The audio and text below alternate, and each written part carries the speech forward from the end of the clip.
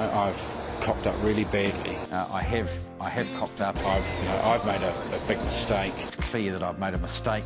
It would have been better to do things in a different way. I think it's fair to say that no one who I've spoken to about it is impressed. I've been subject to a large amount of ridicule. I shouldn't have done. It was absolutely wrong. It's one of the most stupid things I've ever done in my life, and I really regret it. You do, on the face of it, look a bit like a gamekeeper turned poacher here. It doesn't look too flash, does it, John? No. Well, so that's the shortest interview I'm ever going to do. Trevor Mallard, thanks for coming on the show. It's nice to talk to you. Hi. Hi. I don't know whether it's been an annus horribilis for you, but it's been an annus horribilis couple of months. It's been a horribilis couple of months, hasn't it? It's been pretty not flash for a couple of months now, that's right.